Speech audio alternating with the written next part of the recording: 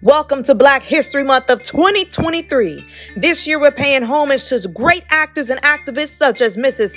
Fannie Lou Hamer, all the way down to Greensboro, North Carolina with the Greensboro Four, who bravely sat at the lunch counter, to the beautiful voice and spirit that he was of Minister Malcolm X, all the way down to those courageous writings written by Mrs. Idabwells Barnett, and to those brave little children who marched in Birmingham, Alabama. Ladies and gentlemen, this year we are going to pay homage to all of the brave activists of the movement, the heroes and the sheroes, because this year we celebrate what is Black history.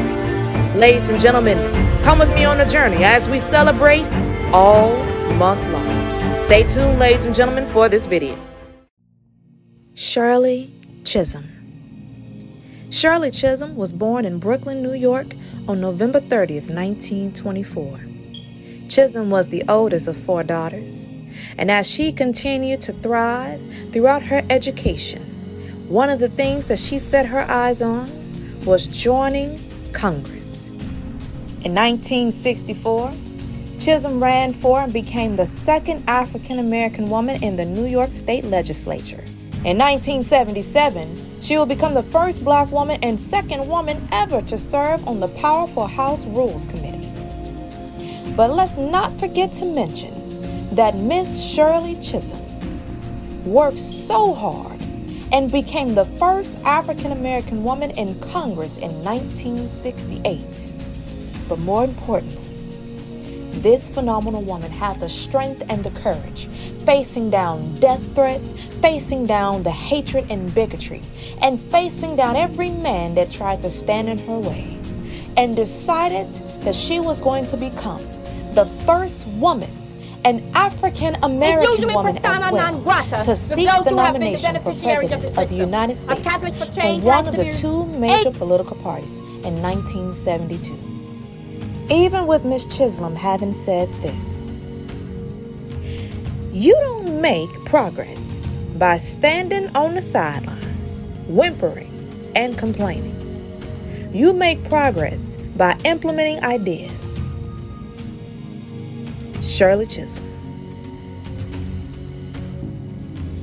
Her motto and title of her autobiography, Unbought and Unbossed, illustrates just how outspoken she was and the phenomenal woman that she definitely stood to be.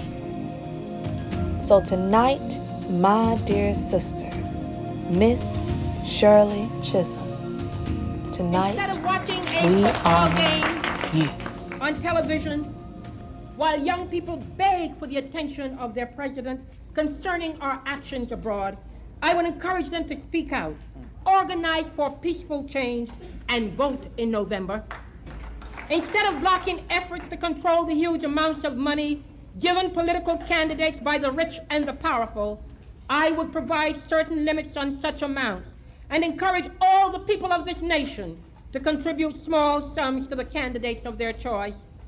Instead of calculating the political costs of this or that policy and of weighing favors of this or that group, depending on whether that group voted for me in 1968, I would remind all Americans at this hour of the words of Abraham Lincoln, "A house divided cannot stand."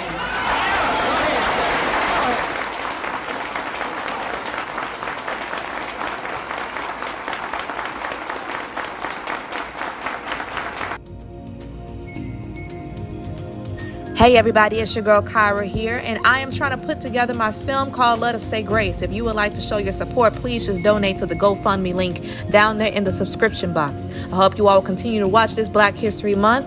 You all remember what I always say, remember to stay up and to stay blessed. Thank you for all your support.